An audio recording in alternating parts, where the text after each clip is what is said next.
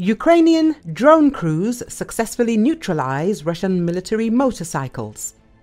The video, shot by a Ukrainian drone unit, shows one of the Russian military's armored assault motorcycles with crude camouflage around its welded-on anti-drone protection. According to Forbes, it wasn't quite the two-wheeled equivalent of Russia's lumbering metal-framed turtle tanks, but it was close and almost certainly had all the same disadvantages as turtle tanks: poor mobility and visibility.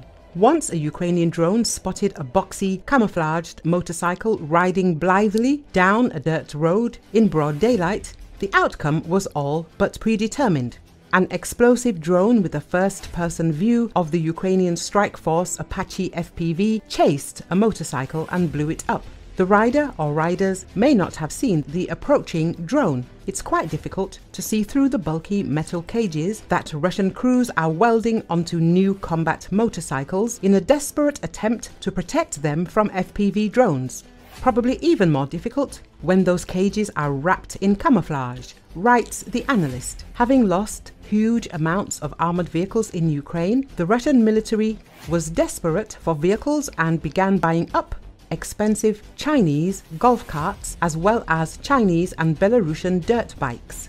Soldiers have ridden light four-wheeled and even lighter two-wheelers since at least the First World War. 100 years later, the Russian military, increasingly short of transportation options, revived the idea, but only because it had little other choice. The idea was for the motorized troops to approach the Ukrainian positions faster than the Ukrainians could react.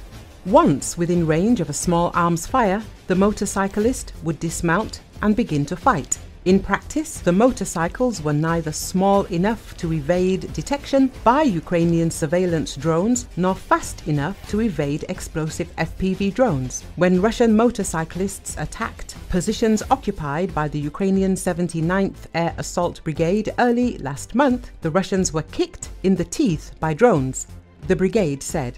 A few weeks after the first motorcycle squads went into battle, some of the survivors began installing anti-drone cages on their vehicles, essentially copying the practice that turned some Russian tanks into heavily armored turtle tanks. The Russians appear to be compounding their mistake by adding camouflage to the frame armor of some motorcycles, which reduces visibility for riders as well as their mobility. Worse, the camouflage is poorly designed, as it is on a Russian military motorcycle hit by an Apachi FPV strike drone, in fact, actually emphasized the square shape of the motorcycle frame, making the motorcycle stand out in the landscape rather than blend into it, the article notes.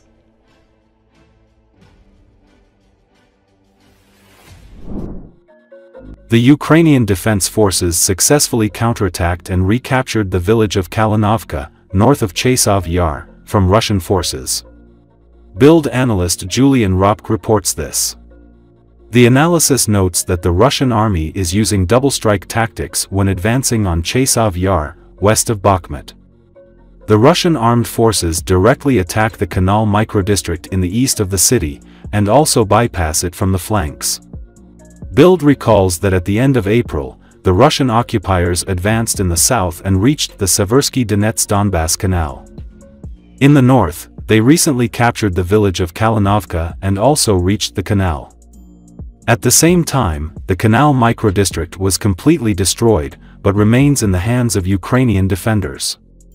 However, as Bild writes, recently the Ukrainian armed forces successfully counterattacked and recaptured Kalinovka.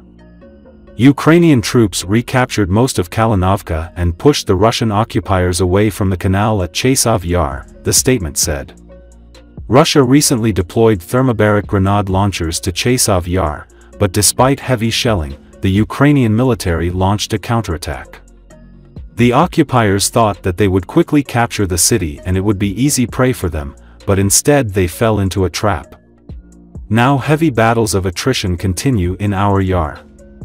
Military expert Mikhail Zyrikov noted that now more attention is paid to the situation in the Kharkiv region, despite the fact that the situation in the Donetsk region requires specific actions. He noted that near the city of Chasov Yar, the invaders already have a bridgehead on the right bank of the Seversky Donets Canal and are crossing it very powerfully. The expert believes that these are unpleasant bells for Ukraine, which may indicate an acceleration of the retreat of the Ukrainian armed forces.